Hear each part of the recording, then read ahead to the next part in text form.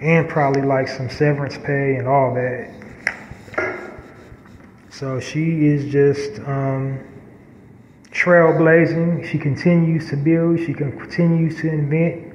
You can definitely just type her name in on YouTube and see everything she's a part of. Outstanding, brilliant sister. So yeah, she has accolades upon accolades upon accolades in the technological field. So that was just two that I want to share with you.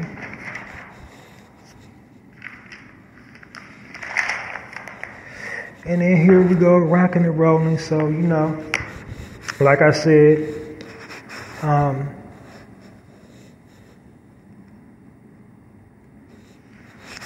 when I promote the Black-owned businesses, they have a running theme. And the running theme for this month is Black History Month, originally Negro History Week.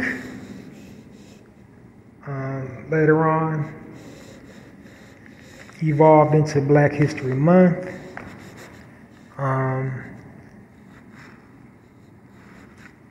The inorganic roots of it is that it was celebrated on college campuses from January 26th all the way throughout the entire month of February. But for some odd reason, they decided to just give us February. But, I think these days everybody's putting their own spin on it. Some people in some states honor it, do the kickoff from January 26th all the way until the end of February. Some people started like February and go all the way to the second week of March. It just depends on what state you're in. So,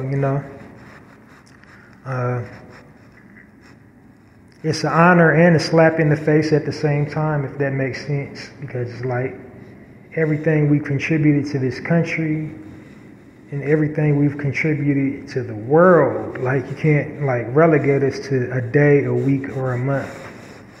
It's just we should just be history. Like we should be in world history books as well as American history books. But hey, it's always fun to learn about us.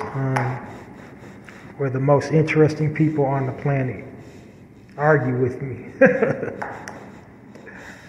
So yeah. On to the Black-owned businesses. So the thing, like I said, for this month is Black History Month, and I was thinking of some Black-owned businesses to kind of reflect that. So one of the best ways that you can express a sentiment about what you're thinking is by what you're wearing. And the next couple, or these two, I only got two today. These two companies specialize in that. So all their merchandise is, black facts or, something of historical significance or cultural significance or self-identification for black people. And the first business is called visiblyblack.com. I'm a sucker for a play on words. It's founded out in Detroit, Michigan, and that's all the data I could pull up on it. It didn't give the exact address in Detroit. It just says, the headquarters is in Detroit. Visiblyblack.com, because it's apparel, so it's on the outside and it's a visual, representation of your blackness. They got all kinds of stuff, quotes, sayings. They got, historical black figures, melanated, tons of melanated stuff. Definitely worth go check that out. And then the next black-owned business is melaninapparel.com. So, they got the conscious woke stuff.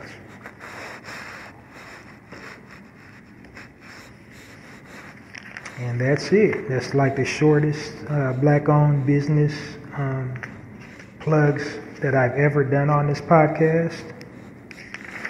But I think I did jump ahead of myself. I forgot to extend the olive branch. If you are or know of any black-owned businesses that need some free promotion, hit me up at passionwebmail@poeticpassion.host and just put in promotion in the subject bar, and I'll gladly promote that for you.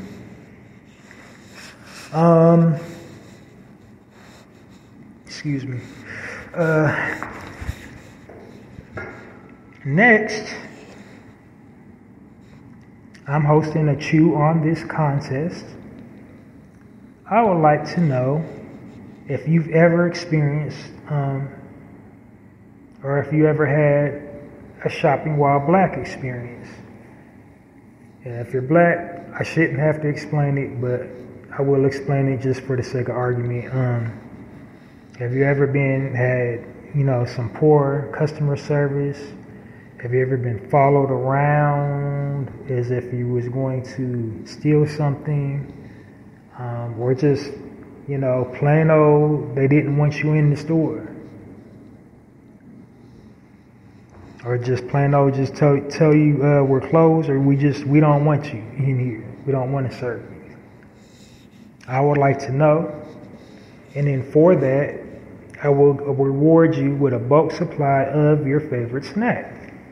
And I will be supplying said snack from a black-owned vendor. So I find a black-owned vendor online.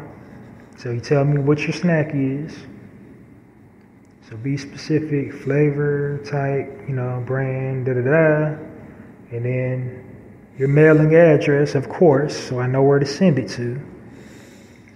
And tell me your shopping while black experience.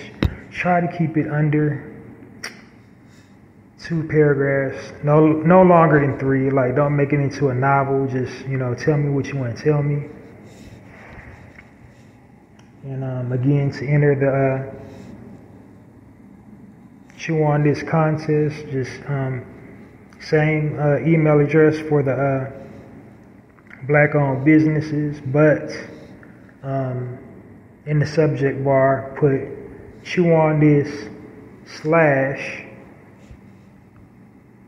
shopping while black, and then put your share your story in the body of the email, your mailing address, and your favorite snack, like type, brand, whatever, flavor, and I'll get that to you. And it's totally free of charge. You don't got to pay me nothing. It's not a scam. It's just it's a supply and demand type thing. And so it's like, completing the circle. You're patronizing my business, which is a podcast. I will be patronizing a black-owned vendor to supply you your snack, which is a business. And then, everybody gets something. So it's all quid pro quo, completing the circle, unity, you know what I mean?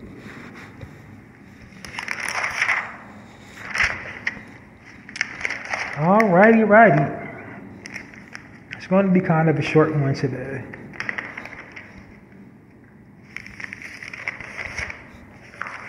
So today I said I do have 2 spotlights, and you will find out why.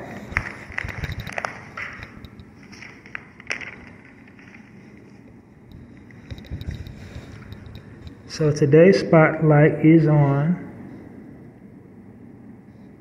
the amazing, the talented, the very beautiful, the very married, Alicia Keys. Born Alicia Aguilar Cook,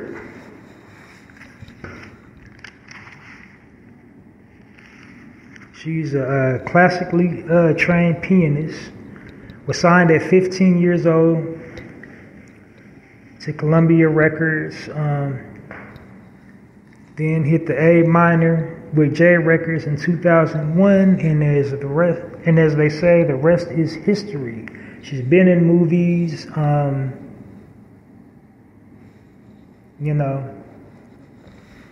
Early life, she was born in Hell's Kitchen in New York. So she is a die-hard native New Yorker through and through. And she reps it every chance she gets. They always call on her for any type of New York anthem. To be a R&B singer, she's very gritty. And then, of course, in her earlier life, she has, appeared on The Cosby Show. I selected her for the spotlight because she's a very positive person. She always has good energy, a good attitude, a good, outlook on life. She's actively involved in charities to keep the child alive. She's been a spokesperson for the From the Ground Up organization, Boys and Girls Club. The list goes on. So she's like a very selfless person. She gives of herself. She emphatically loves what she does. She's a musician, and she loves music. I think she loves to entertain people. That's her gift in life is music. And she exudes music, she got a passion for what she does. And, prime example of someone that walks in love. You never heard Alicia Keys spewing any type of hatred or, never been involved in no rumor mills, mean, catty stuff. Always conducting herself like a lady. Natural beauty. So, I know she probably got a little streak in her, because she got that New York edge to her. Probably perfect by no means, but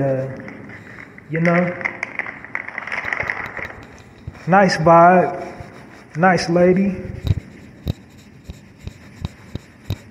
There might be more to her underneath the surface. She might got some don't go there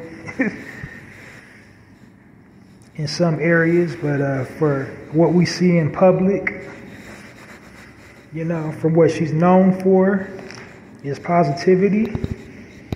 And I want to give her flowers while she's here, because I don't believe she gets enough praise and accolades, and I don't believe we appreciate her enough as an entertainer and as a musician. So, that's why I wanted to give her the spotlight today. So clap it up for Alicia Keys.